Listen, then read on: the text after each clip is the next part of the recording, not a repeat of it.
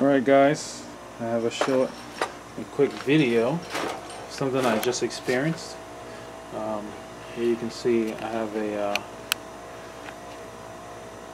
what is this, a Taco SR502, and I had an issue with it not working. So I had to do a lot of troubleshooting, trying to figure out what was the issue. I checked the water pressure was low, it wasn't working. Let me open this back up.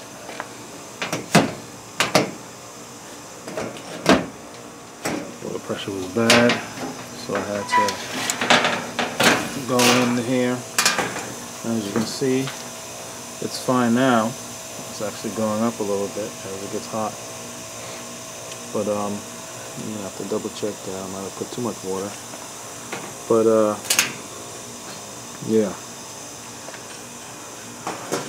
I'm having a problem with the burner. It's a Burnham Series 2 burner.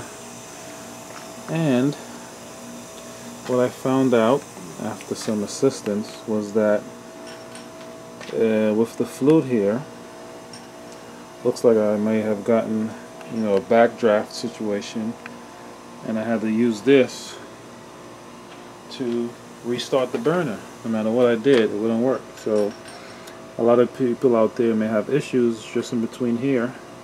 There's a little switch that you press to reset right there, and that actually helps start the burner. It took me some time to kind of go through the steps, make sure everything was working.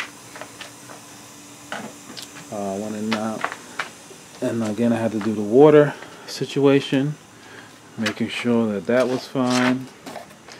I opened up in here the Taco, the valve, and a lot of times you may have to short out these two wires together, 1 and 2 together, to kind of trip the thermometer, to kind of short out the thermometer. So you have to short out these two here, 1 and 2, red and white wire. You have to short them out together, connecting them, and then another red and white depending on how many zones you have as well.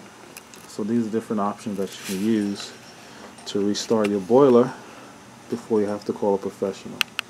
Like, subscribe, let me know if that helps you or anyone out there with an issue with their boiler. Hopefully it helps, because you don't want to be without heat or hot water with the family in the house on a cold winter's night. Thank you.